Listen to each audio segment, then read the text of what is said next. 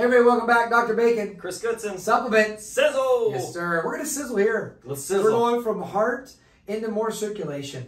Okay. Got it? Got it. I think it's really neat because we got to start being proactive about the agree. circulatory issues that we're dealing with on a regular basis. Okay. So what can we do? We can take some supplements to help support the body's ability to help with this process. I'm going to start off with, yes, for you, Dave Hoxton. Here we go again.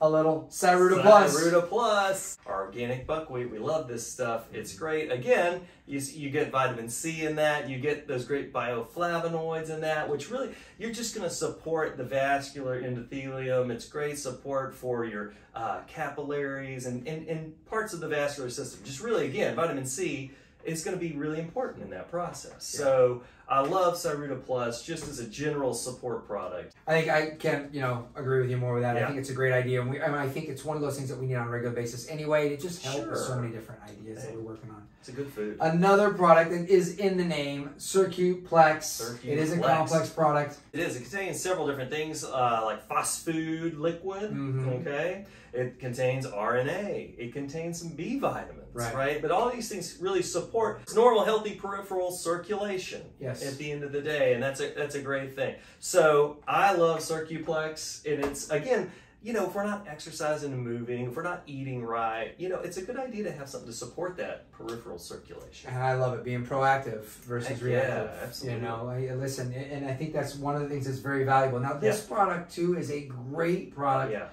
also for memory and cognitive, but it's also going to help with circulation. This is a Ginkgo Forte. Yeah, it's a Ginkgo. The herb Ginkgo is phenomenal. Like you mentioned, it is great for supporting memory and cognition, but it also is great for supporting healthy blood flow, because that makes sense, right? That memory and cognition would be impacted if we have healthy blood flow throughout the body, delivering oxygen to the brain. So this is, it stands to reason, correct? Yeah. But I love Ginkgo. I take a lot of this if I've got to do a speaking engagement or if I've got a big meeting coming up and I really want to have my faculties.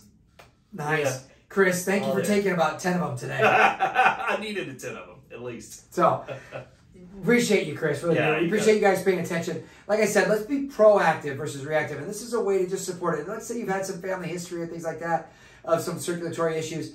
Get started on something like this to kind of help support. Get up and exercise, like you said. Get up, move around, eat better. Those are things that you can do on your own, but also support here to rebuild and get you going in the right direction. But Chris, thank you. You bet. We appreciate you guys paying attention, and we'll see you again on the next Supplement Sizzle. Thanks again.